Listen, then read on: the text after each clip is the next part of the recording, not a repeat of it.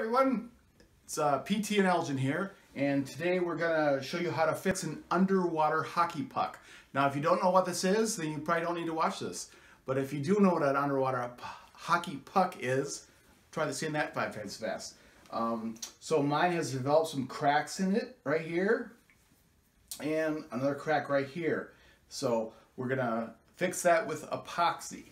I went to Harbor Freight and just bought some 90-second epoxy, and all you have to do, it's very simple because these cracks are really small. So I'm just going to squeeze out. I want to make sure you can see what I'm doing here. Squeeze out just a tiny bit. So I do that, grab a toothpick and mix it together. And so you mix the curing agent with the hardening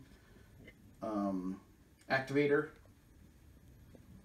and it's getting pretty good already. It's only 90 seconds, so you got to kind of work fast with this stuff.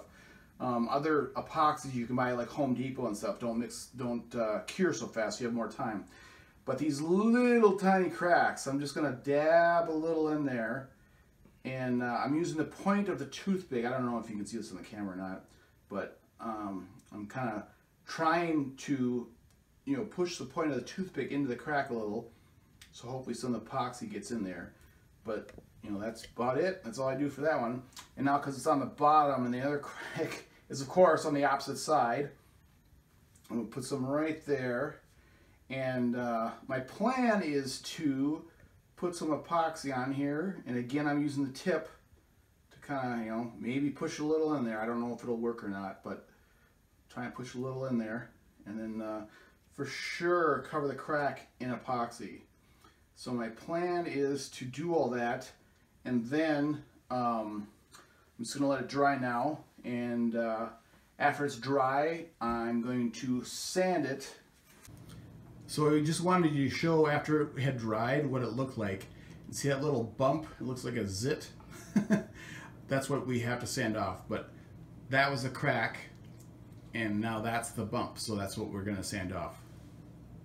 So I waited 24 hours for the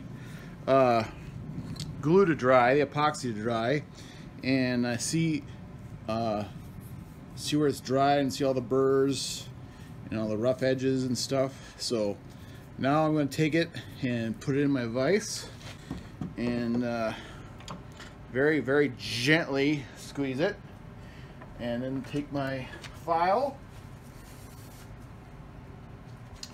and try and smooth it out a little.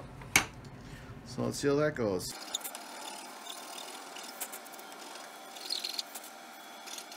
I'm being very, very careful that I don't start filing material off, just epoxy. And it's in Minnesota, so it's a little chilly here. Even though I have the heat on, it's still a little chilly. So it's actually 68 in that garage here. It's probably about 30 outside, but or maybe in the 20. I don't know. Cold. Gotta be really, really careful. At least I want to be careful so I don't accidentally start taking material off the puck,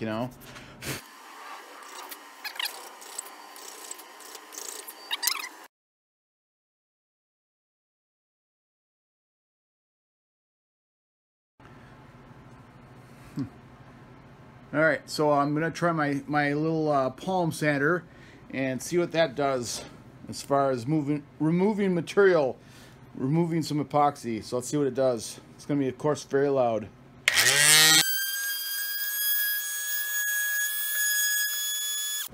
So you see how it's got like a little, yeah, you can see that right there. See how but it's all like raised. And so that's epoxy that's dried. I want to get rid of that so the puck's nice and flat and round,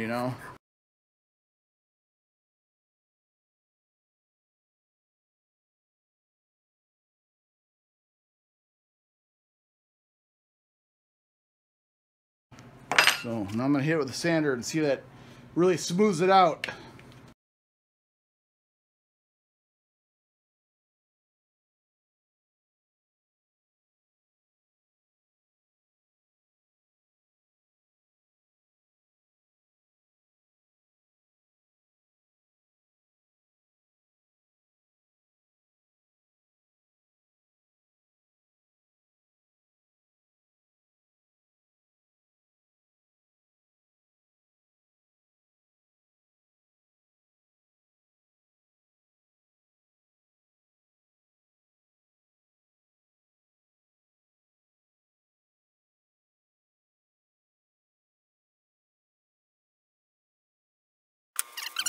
But anyway, so that's looking pretty good.